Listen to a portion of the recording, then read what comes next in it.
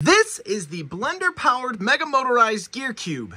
It is a very large gear cube with a mostly 3D printed gearbox that I am running with a blender. It is 3D printed in UV reactive PLA by Atomic Filament.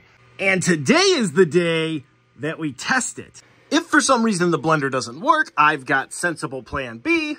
I also hinted at a surprise if everything goes smoothly. Let's talk about that in a minute, but first we're gonna test the cube. The cube weighs 10 pounds.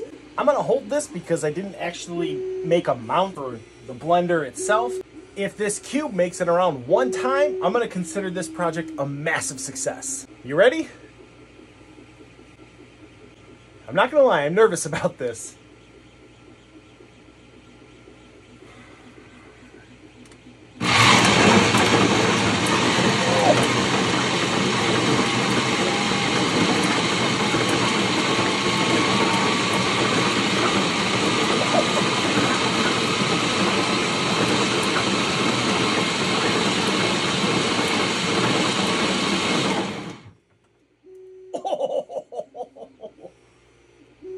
That was setting one.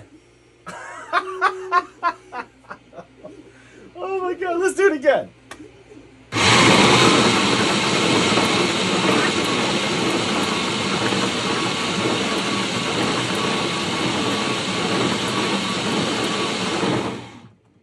That is incredible.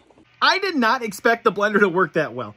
I did not expect the blender to work at all at this point. I thought for sure that one of the teeny tiny little pieces inside the gearbox was gonna snap or something. And how cool was that? I am very happy with the results of this project. Now let's talk about the surprise.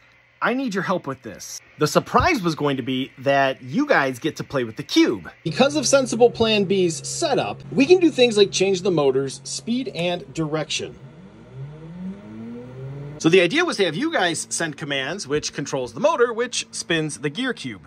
The problem is, it's Sensible Plan B that can't turn the cube. It could just be that we need to upgrade the gear, but we might have to reconfigure this whole setup right here.